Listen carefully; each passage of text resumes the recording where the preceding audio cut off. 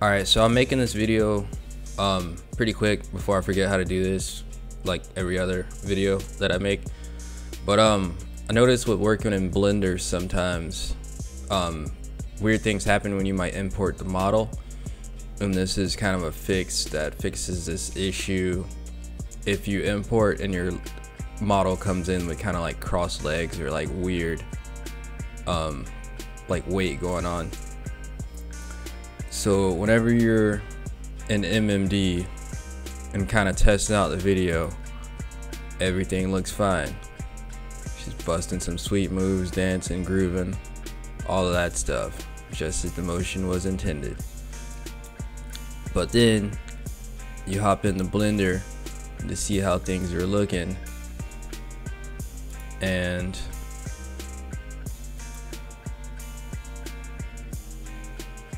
whenever you get into Blender and you import, delete the cube so you can see the figure, but it comes in with these very unappealing cross-shaped legs, and that is not cool. That is not what you want. And whenever you try to import the video, the legs just don't move. It goes really funky whenever you apply the motion to it.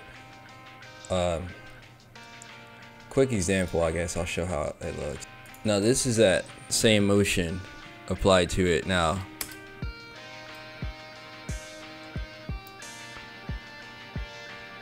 see, these legs are not really realistic at all. I don't look comfortable, and I feel like I rolled my ankle just from looking at it.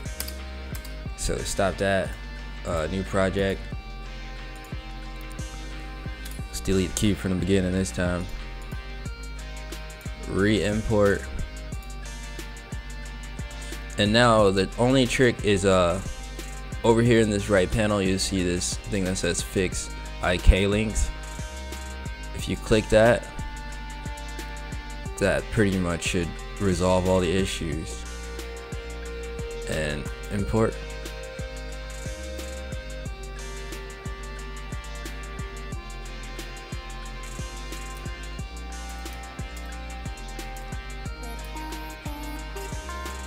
There's a model with normal looking legs. Alright, and then this is a test. We'll import motion. Make sure the scale is the same too as the scale I imported the model at. Maybe I should have also mentioned that a little bit earlier, but there's a scale, so just make sure that matches and it should be okay. So this is that same motion applied to this model.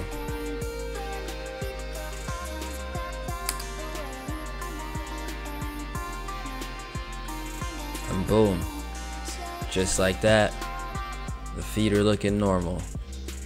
She's dancing, she's grooving.